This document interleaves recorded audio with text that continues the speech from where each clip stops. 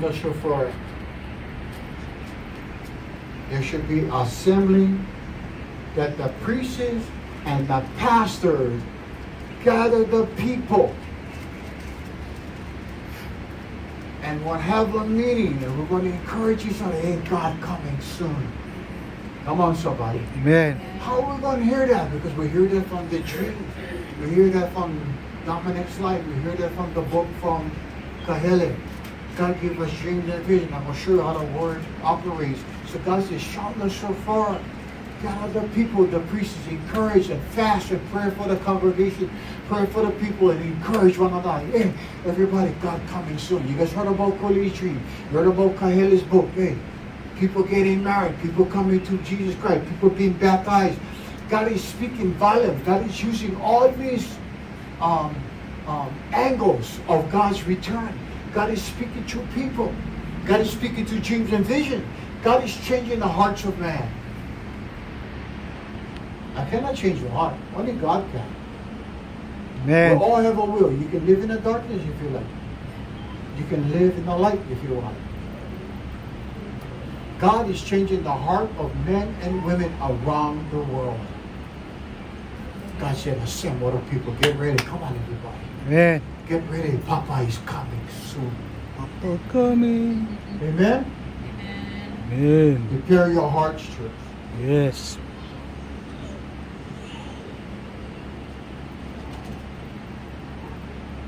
This verse that I'm going over next, it's a revelation of prophecy of the Old Testament and the New Testament.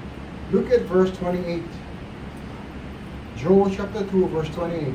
And it shall come to pass afterwards that I will pour out my spirit upon all flesh, and your sons and your daughters shall prophesy. Your old men shall dream dreams. Your young men shall see visions. And also upon the servants, and upon the handmaids, and upon those days will I pour out my spirit. And I will show wonders. You see that? I will show wonders in the heavens and in the earth, blood and fire and pillars of smoke. Dominic's dream, he was getting caught up and there was fire all on earth. As he was coming up, he was getting caught up with the rapture. His dream that there was fire. God's word explained the same dream that confirmed God's voice. Amen. I guess here. Jesus. He couldn't orchestrate the dream without understanding the word of God. His dream and the word match. God's word is flawless. Because everything that God says to dreams and visions, He said, your sons and your daughters shall prophesy. I'm prophesying right now, according to God's scriptures. We are assembling right now. We're going to get together because God is coming soon. We need to prepare ourselves. We need to encourage one another. Hey, thank you, Jesus. Hey, Kevin's mom accepted Jesus. Praise God. Thank you, Jesus. I'm doing my job. You need to do your job. It's assembling of the guys. God coming soon. Kevin, we'll talk to your mom today. Kevin, today was a pivotal point for his mom. Even though she knew about Jesus, but when she confessed and accepted Jesus, that seals it. Her name is written down in the Lamb's book of life. That Amen. It. It's a done deal. Come on, church. Thank you, Jesus. Amen. As we are assembling, we encourage one another. We're helping one another. That God is coming soon.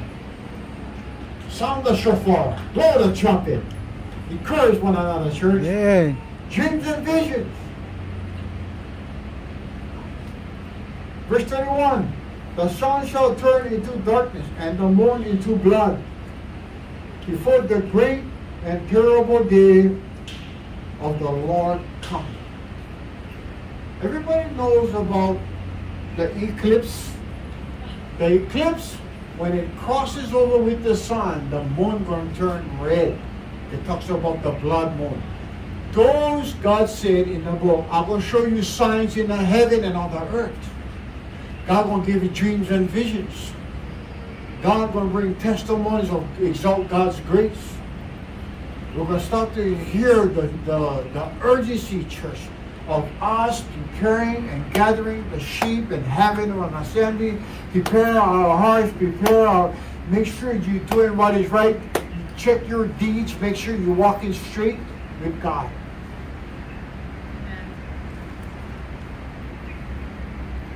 When you look at the season and purpose of God's plan, and I'm not just talking about the testimony, but I'm saying that what is the plan of the testimony? Coolly, when she got married, then God started to use her dreams and visions. Before that, she had nothing. She had to make her heart right. And then the dream came that when in her dream, thousands of people was falling from heaven. They wasn't making up. Her heart is right. Her life is in order. Come on, somebody. Thank you, Jesus. We gotta be in order. We have to have structure based on the Word of God. Wisdom gives us order in the house. That we make the right choices for our family and our loved ones. Order. Amen, church? Amen. So we see when we live in our life right, God will give you dreams and visions. Some of you got to get your life right. I'm not saying that you're not living right, but we got to think about what I'm saying. We got to make our hearts right. We got to live right, talk right, and think right. Amen? Because I'm thinking right, I want to speak right. When I'm thinking right, all junk coming out of my mouth. Amen. I want to speak life. No matter what it looks like, no matter what my family says, no matter what my family is doing, doesn't matter. What matters to us that we speak right, that when we speak a blessing upon our family. Even though it doesn't look good, I will tell you something. Look at you today, God will turn you around. Use more than the people you're looking at. Amen. Amen? Mirror, mirror on the wall. Gotta look at ourselves. Sometimes gotta examine yourself. Amen, church? Amen. Gotta examine yourself. Can I get amen? Amen. Amen? Amen. You guys heard the story. I'm gonna tell you this again. This couple, they was in the kitchen, and the husband was looking across the street, and he's telling him, "Hey, the lady's laundry all dirty." So the wife looked at him. She didn't say nothing. He come home from work the next day. "Hey, hon, look at the laundry, more dirty." The wife still not say nothing. She know she not. She's praying for the husband. He come home the third day. He look confused. "Hey, hon, you ain't over there go wash the lady's clothes?" The wife tell him, "No, I wash your window." Thank you, Jesus. We need spiritual glasses. Amen. We're looking at other people's dirty laundry. You should look at your own laundry. Amen. Wash your own windows. So you can see right, and you can speak right, and you can think right. Amen. Come on, somebody. Hallelujah. Amen? Amen. Go Acts chapter 2. We're going to confirm Joel chapter 2. We're going to Acts chapter 2. Praise the Lord. Praise Him. Confirmation. Acts chapter 2, verse 17. And again it says, "And it shall come to pass in the last days, saith the Lord, I will pour out my spirit upon all flesh, and your sons and your daughters shall prophesy, and your young men shall see visions, and your old men shall dream dreams. And on my servants and on my handmaids I will pour out in those days for my spirit, and they shall prophesy. I will show wonders in heaven above and signs in the earth beneath, blood and fire and vapor of smoke. The sun shall be turned into darkness, and the moon unto blood, before that great and noble day of the Lord shall come. And it shall come to pass that whosoever shall call upon the name of the Lord shall be saved. Saved. Amen. We're going through trials and tribulations. The sun going to turn dark because the moon going to clip them. And the moon going to turn into blood. Those are signs. God said, I'm going to show you signs in the heaven. And God will show you. We're seeing a lot of volcanoes erupting today all over the world. We're seeing fires. We cannot blame the ozone. God's word was written before the ozone got worse. Amen. Those are all prophecies. Because man greedy, this is why the ozone is where it is. But God said, because of that, we're seeing the ozone change. But this is watching, Pastor Lucia watching the news. The tourists, they all run into Alaska and they'll take a picture, get land now, get dirt, get rocks. You only get a little bit ice left. Everything is melting because of the ozone. God's word says, it shall come to pass. What you're seeing is a prophecy of God's word. God said all of this going to come to pass. Vapors, smoke, things burning, volcanoes interrupting, killing, chaos, the spirit of lawlessness running wild, children killing parents. We see this. God is showing us as believers, according to the word of God, He said, I'm going to show you signs in heaven and on earth. So you cannot make an excuse, well, I never know. Today might be the most important sermon of your life. Now you know. I did my job. Amen. That your heart and your life be right with God. Today is not supper Sunday. Let your heart be right with God. God's word says in Job, let's assemble each other. Let's encourage each other. Hey, everything's happening. Hey, look at that. Hey, look at that, guys. Hey, God coming soon. I want to make it right.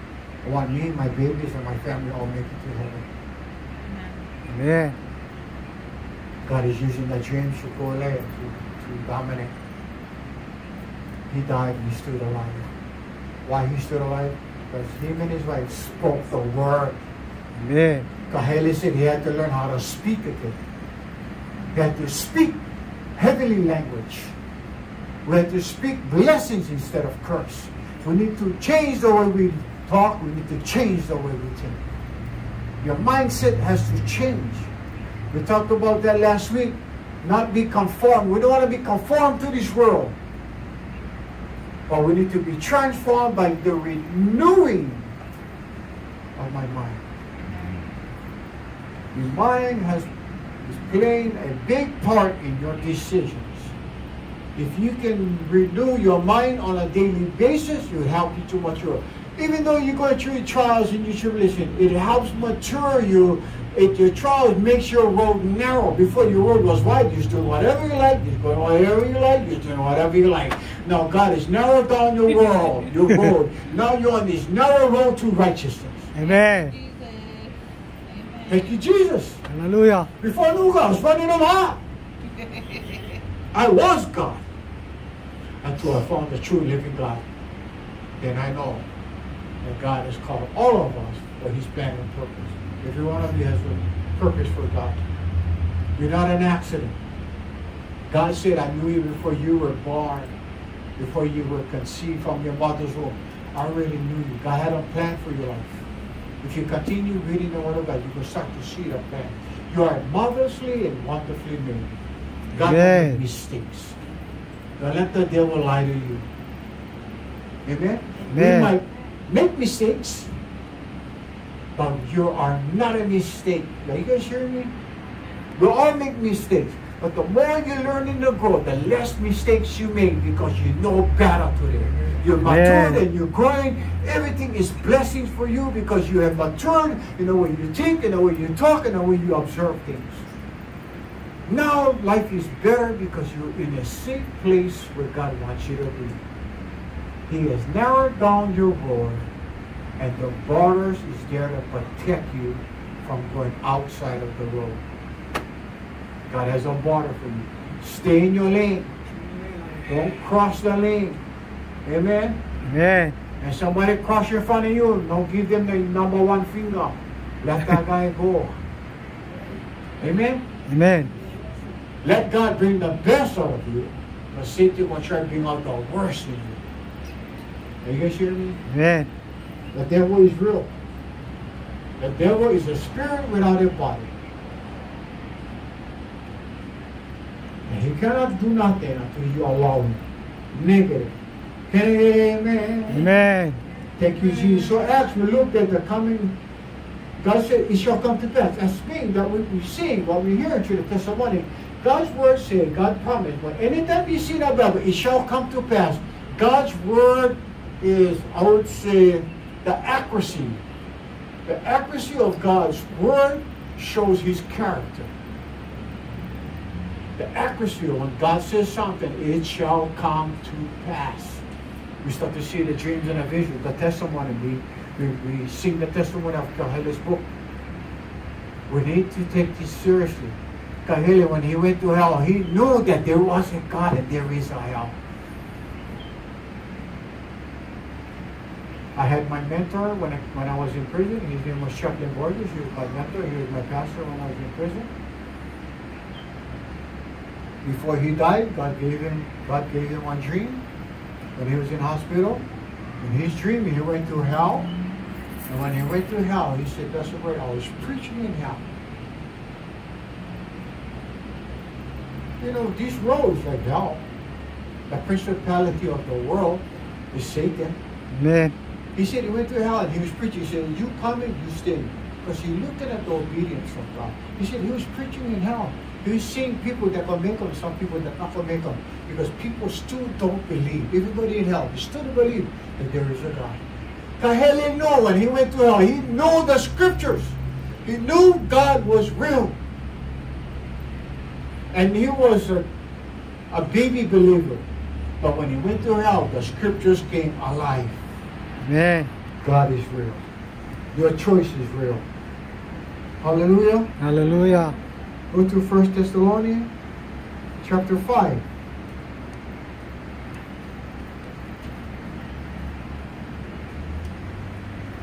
First Thessalonians chapter 5.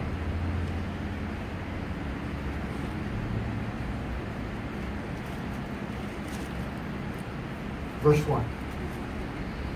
But of the time and the season, brethren, you have no need that I write unto you.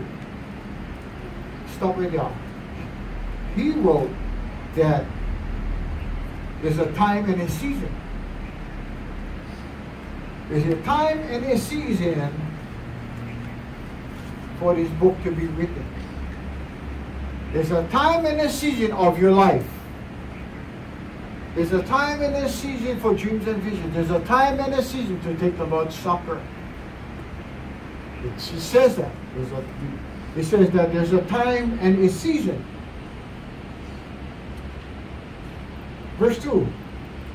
For yourself know perfectly that the day of the Lord shall come in as a thief in the night.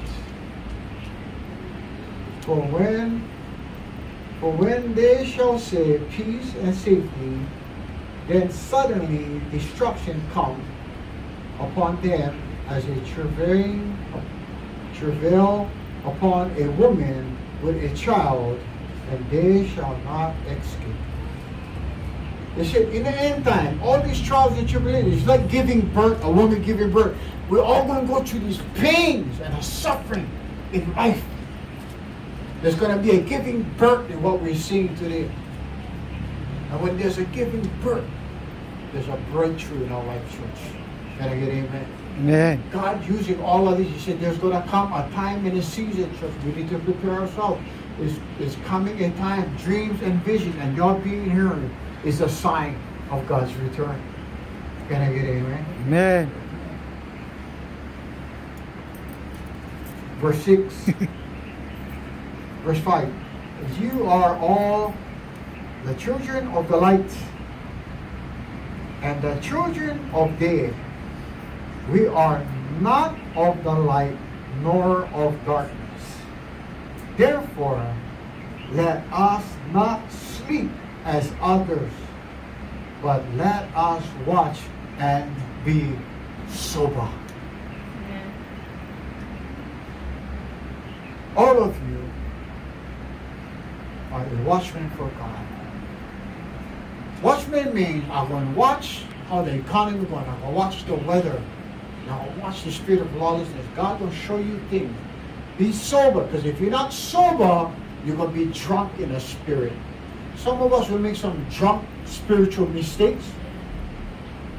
You're not drunk with wine or alcohol. You're drunk with bad decisions that you're making.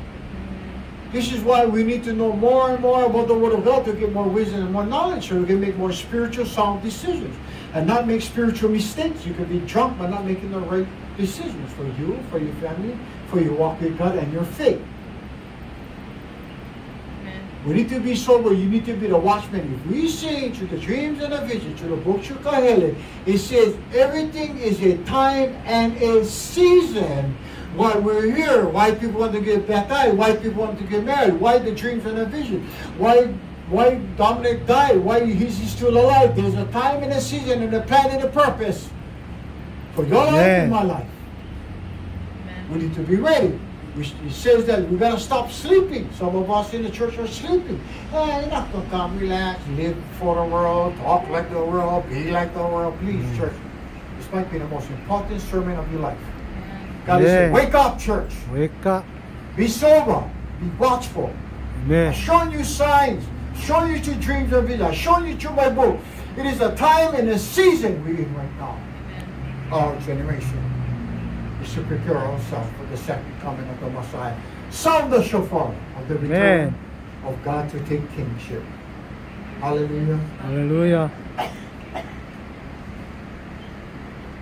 God's character and God's word never changes. God's character and His word never changes. What God said, it shall come to pass. Church, for me, there's an urgency. When I started to read the book, you should go read the book, and you should read church, because there's an urgency that God might come today, God might come tonight. We need to prepare you. My job is to prepare you so you can prepare yourself. You don't get right to heaven on my ticket. Oh, Mr. Barry, hang on. Negative. Get off.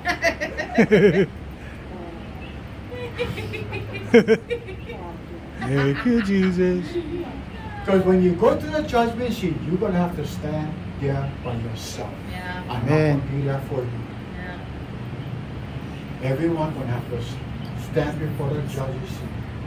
Every knee shall bow, and every tongue will confess that there is a Lord.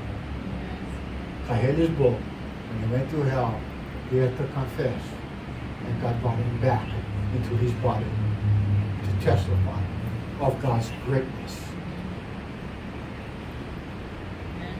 Thank you, Jesus.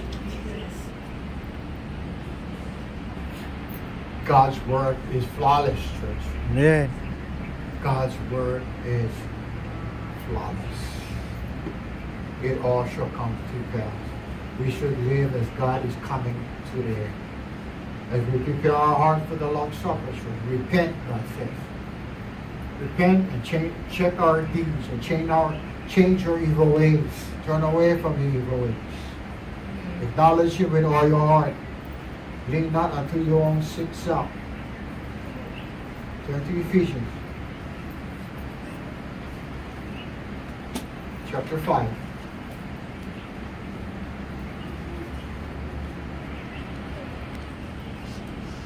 Verse 13.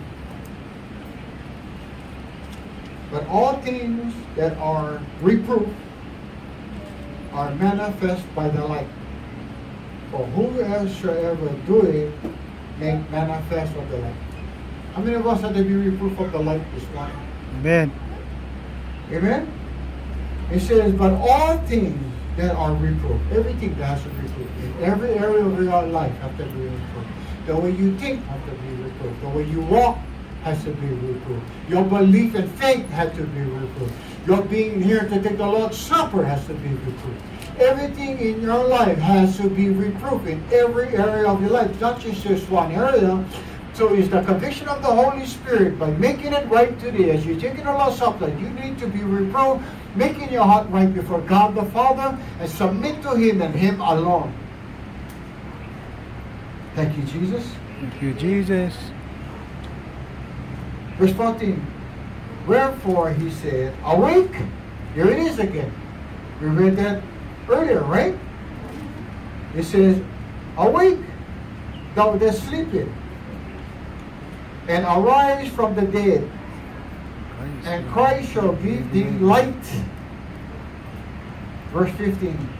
See then that ye walk circumspectly, not as fools, but as wise people.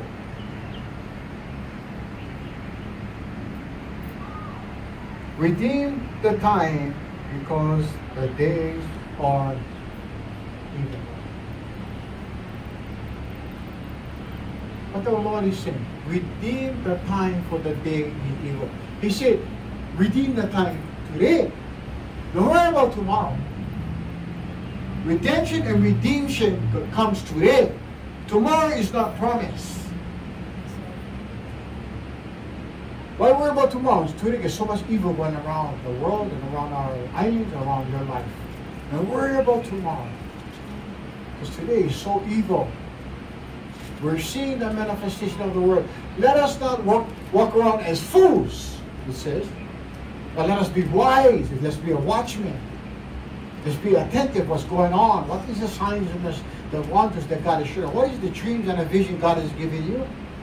God is telling you, He's preparing your heart for His coming back. Come on, somebody. God is preparing your heart for His return. Don't walk around like you're crazy and you're a fool. Walk around like you're wise, because you know the word. Redeem the time, because the day is evil. Don't worry about tomorrow. Wherefore, be ye not unwise, but understand what is the will of the Lord. What is the will of the Lord? God's will is that we prepare ourselves. Let us not be drunk with wine. Let us be filled with the Holy Spirit. Come on, somebody. Amen. Let us be filled with the Holy Spirit. Let us not drunk with wine. Let us be the watchmen for God. Let us prepare our hearts and prepare yourself for the second coming of the Messiah. We want to be spotless and beautiful for God. Come on, somebody. Amen. Are you guys hearing me? Amen. Amen. We need to prepare yourself. Don't worry about tomorrow. Today is so evil. Thank you, Jesus.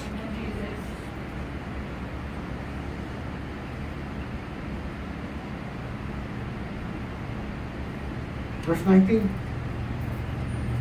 Speak unto yourself. Speaking unto yourself in hymns and psalms and hymns and spiritual songs.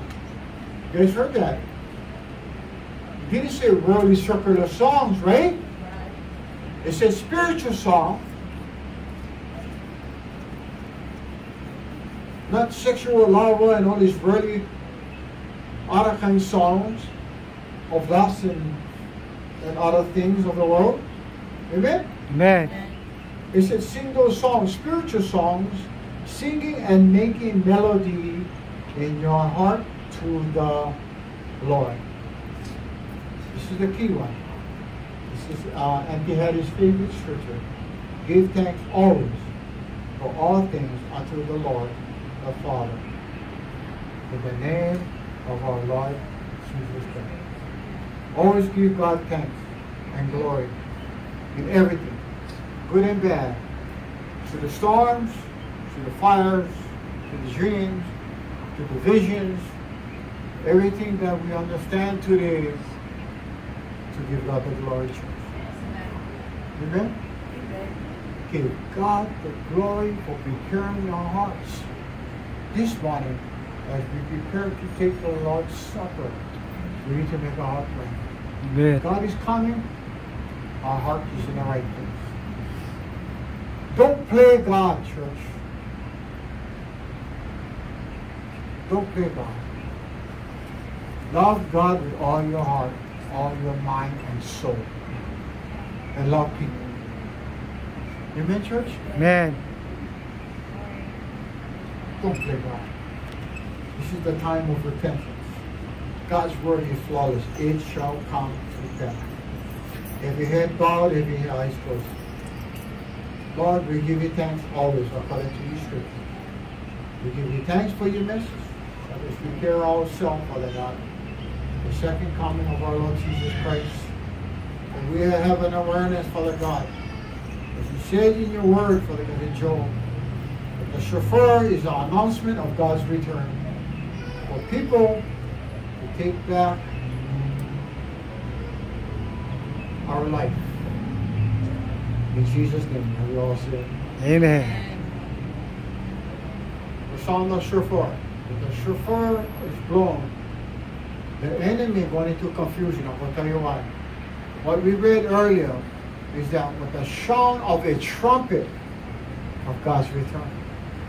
So anytime that the trumpet is blown, the devil going into confusion like God is going to come right now. Amen. You go, oh, Jesus coming back. I heard the shofar. No, you get in the church building for God to come back and take kingship over this world. In Jesus' name. Amen. Amen.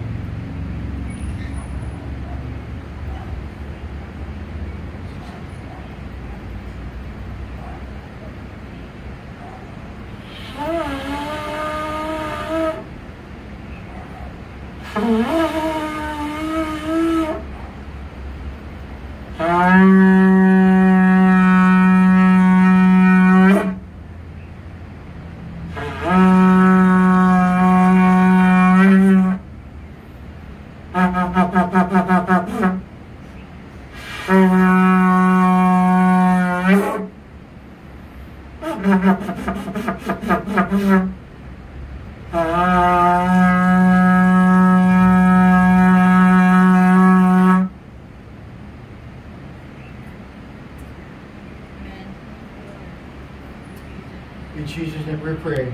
Amen. Amen. Hallelujah, everybody.